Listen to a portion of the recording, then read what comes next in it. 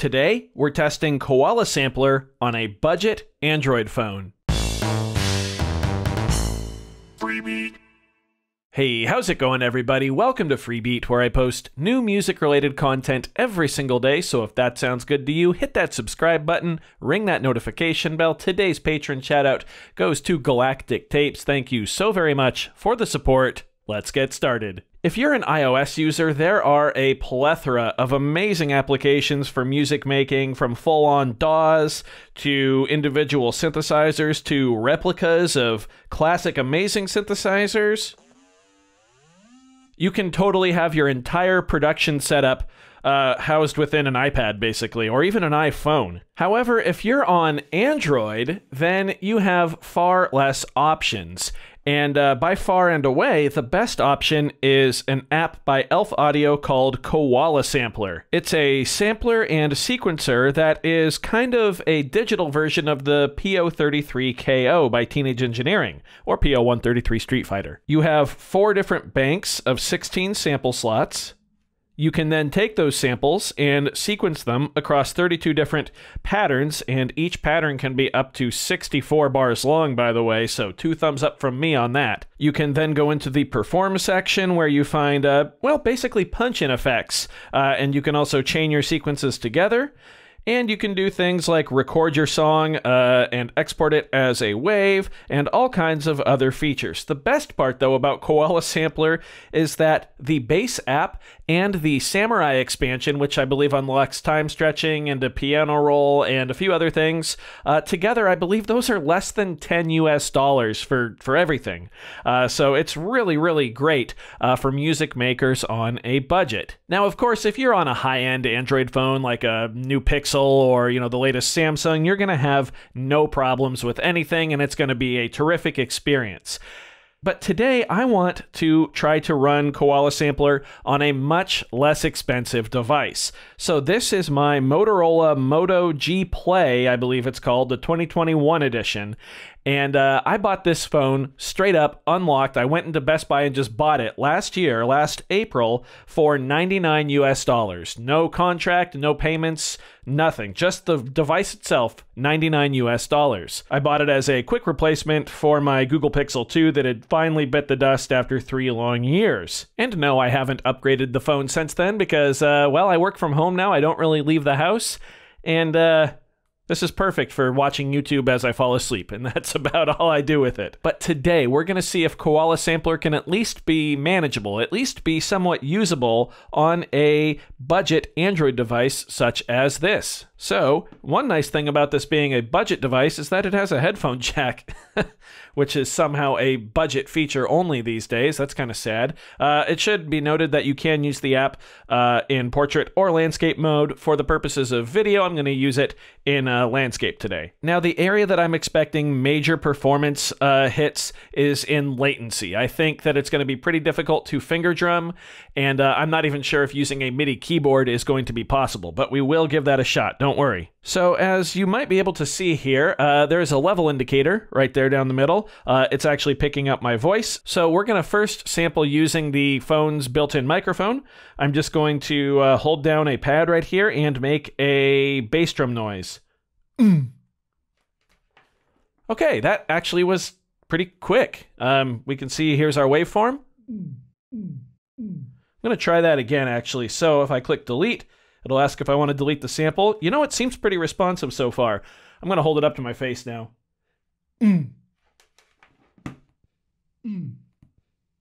There we go. That sounds much better. So let's go into edit now, and we can now trim where the start of the sample goes. And yeah, this is like really responsive. Okay. So I don't know if you can tell, but there is some latency there. That's okay, though. You can see we also can change the sample type. We can reverse it. We can loop it. We can play with a very simple envelope for the attack and release. We can change the tone. We can set choke groups. We can stretch it here. There's a lot this app can do. Of course, then we have volume and pitch and pan. I just lowered the brightness of my phone. Hopefully that helps it show up on camera better. Okay, let's go ahead and record a snare drum now.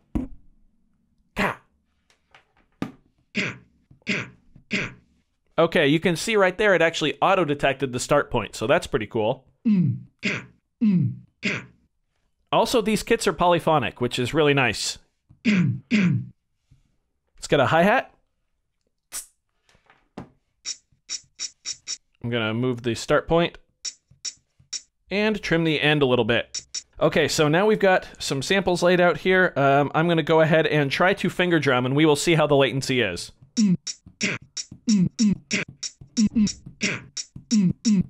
Okay, so the latency is pretty bad. Not gonna lie, it's very, very difficult to finger drum.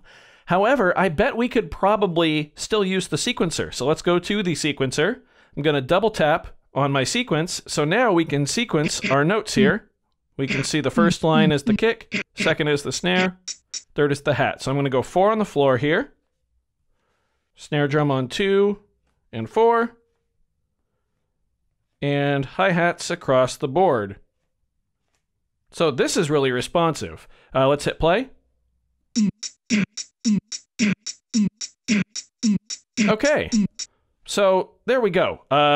It's very usable as a sequencer. Let's just try perform mode real quick here. So from here I can chain my sequences and then touch all these different punch-in effects.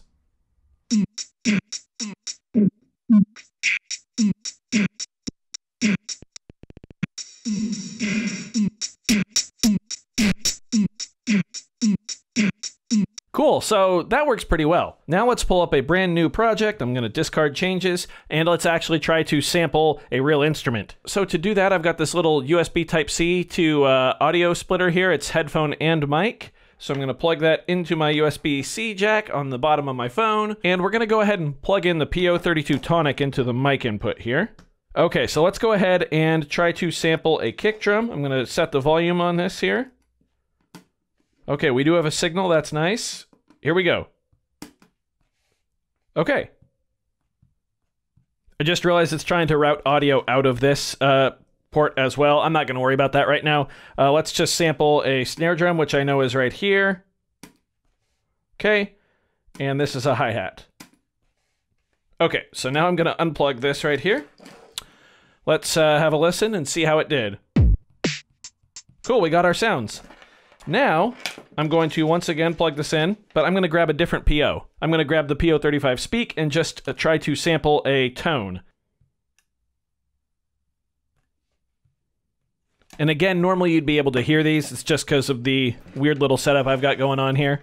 Cool, so we have a tone. Okay, so once again, we're going to pop into the sequencer, and we're going to go ahead and sequence the drums here. We'll go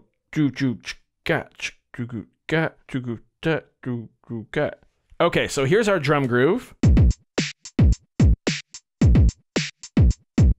Yeah, this is honestly super usable. So now what I want to do is take this melodic sample off the speak and play it with a piano. So I'm going to click the piano button. It's going to ask me to choose a sample. I'm going to click the pitched one here. And now...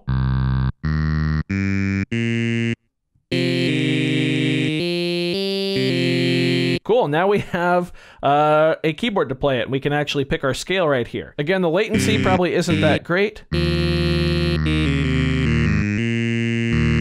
So instead what we'd probably want to do is just sequence it with the piano roll on that sample. But we already know that will work because the sequencing actually works really well. So instead what I want to do is plug in an external MIDI keyboard and see if that works smoothly with Koala Sampler on the budget phone. So this right here is my Arturia KeyStep, a super lightweight MIDI controller, and it can be powered with just USB. So I've got right here a USB Type-C to USB Micro B connector. The Micro B end is going to go into the KeyStep, and the Type-C end is going to go into my phone. Now, not only should this power the keyboard, yep, but it should also work over MIDI. So, in theory, I should be able to play this sample on the keyboard. I don't know if this is going to work. Yeah. Haha. No pitch bend or anything like that, but the keyboard works just fine. Now, there is a little bit of latency, so let's go ahead and try to live input a pattern here. I'm gonna hit record.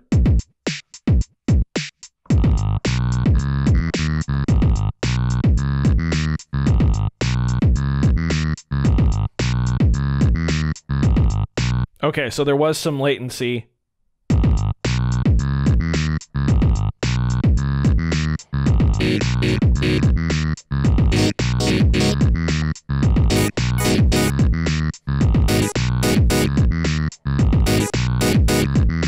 Okay, but it works. It works though.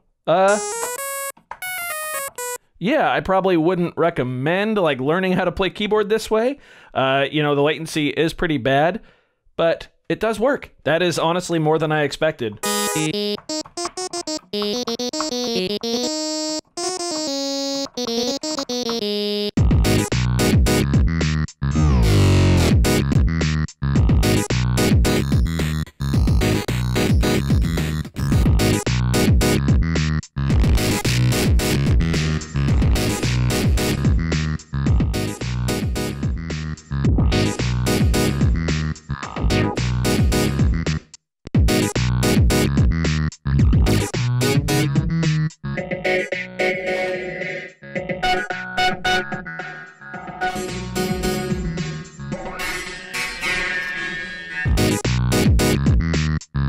Yeah, so I think this little experiment was a success. If all you have is a very budget Android phone and you want to make music, you can do it with Koala Sampler. In fact, it's, I dare say, a pretty decent experience. You kind of have to ignore the live play stuff because the latency is pretty bad. But if you just want to sequence music, if you're not into finger drumming or, you know, trying to play on these little keys, if you just want to sequence, I'd say this is a good experience, even on a $100, very low budget Android device. Also, by the way, I'm not sure if I mentioned it or not, but this video is in no way sponsored by Koala Sampler or Elf Audio. Yeah, so I do hope you found this video informative or at least entertaining. If you did, be sure to leave a like on it. If not, of course, you can always leave a dislike. That's okay too. Doesn't hurt my feelings, just makes me try that much harder next time. Either way, be sure to hit that subscribe button, ring that notification bell. Thank you all so very much for being here. Thanks for watching. We'll see you next time. Bye.